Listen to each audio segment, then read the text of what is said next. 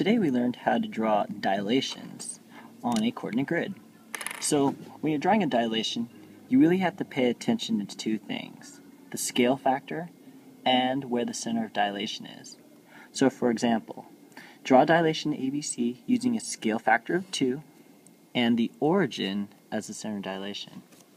So to do this, start with your center of dilation, in this case the origin.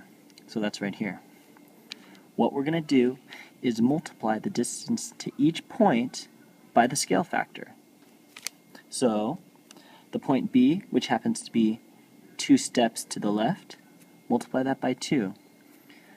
2 times 2 is 4, so B prime is going to be 4 steps away, right there.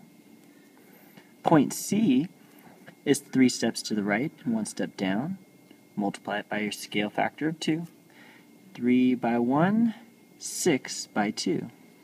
There's your C prime.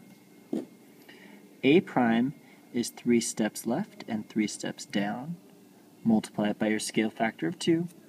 So instead of 3 by 3, it's going to be 6 by 6. There's your A prime. When you connect the dots, there is going to be your new shape. And notice, it has a scale factor of 2, so its side lengths are twice as long as the original side lengths.